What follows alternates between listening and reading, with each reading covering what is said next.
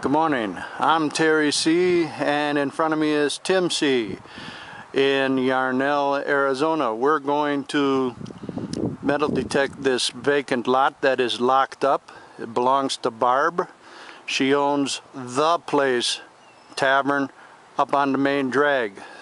Don't get to see her much. She only stops by once in a while.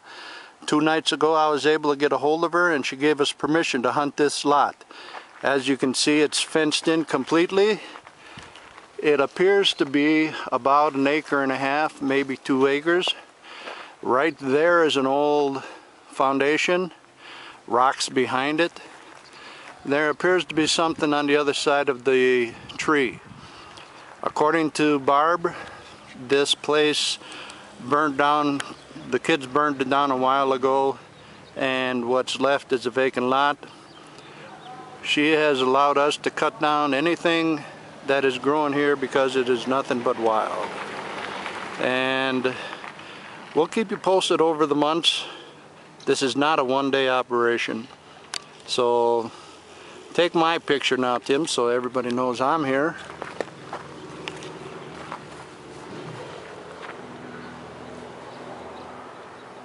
Yeah, cut it out.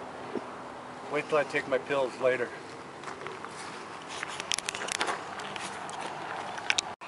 My weapon of choice today will be a Garrett 250.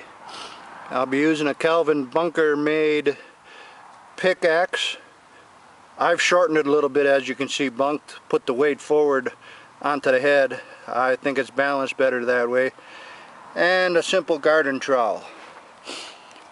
What we have here is the makings of a foundation near here. Right in about here seems to have been a foundation. You can see a lot of extra brick. Back towards that 55-gallon drum is something else too. That might be a foundation. Large rocks have bedrock coming up all the way to the surface in some places. That tree looks inviting over there. And there seems to be a foundation up there too. According to Barb, the miners used to live here way back during the heyday, and it's been in her family quite a while. So Tim is using a White's GMT today. I'll be using headphones, of course, to save my batteries, and unless we get a couple of shots here and there while we're digging, I will turn this off, and because I got more important things to do. Thank you, bye. Yeah. This is the way I sweep. I know there's a dime, I know there's a coin under here, and I think it's a dime, so I'm going to home in on it here.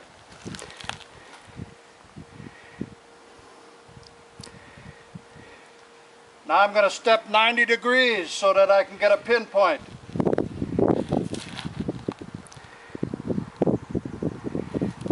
Notice I'm not going like this. That's not the same. 90 degrees.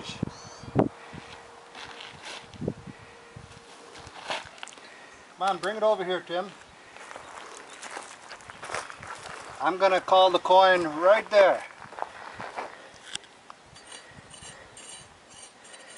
Or whatever target I'm driving at.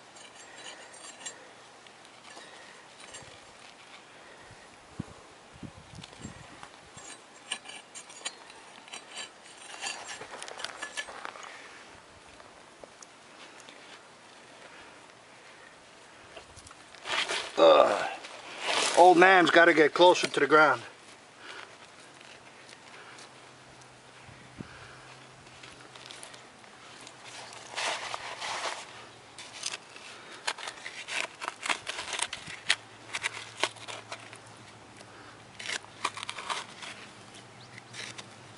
There it is, there it is. It's a penny, a Lincoln cent, right where I pointed at. There's no need to use a pinpointer once you get experienced enough with your metal detector to know where that sweet spot is. Tell me when you do. Filming? I didn't hear nothing. Okay, there's a lot of trash. As you can see, we take our trash out. There's the yoo-hoo! And the goodies that we found today, and today is Sunday, August 10th, by the way. Tim found a nickel. Did you find anything else, Tim? Lots of trash. Just a nickel. This is what I found today.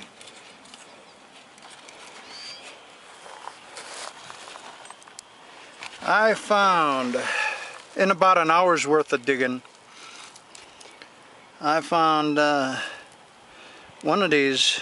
Here's a dime. 1, 2, 3, 4, 5, 6, 7, 8, 9, 19 cents today. One of these is a 1941 penny, 41S. This might be it right here. No, that's not it. But anyway, it might be deeper in my pocket. I might have put that in my other pocket. I'm not sure. I thought I put it back with the rest of them. All clad, except for the 41 Wheatie. It's all clad. But we've got lots of room to do a lot more digging. Lots of time. That is, if Tim don't die in the meantime. Don't die yet, Tim. You gotta drive back to the RV. And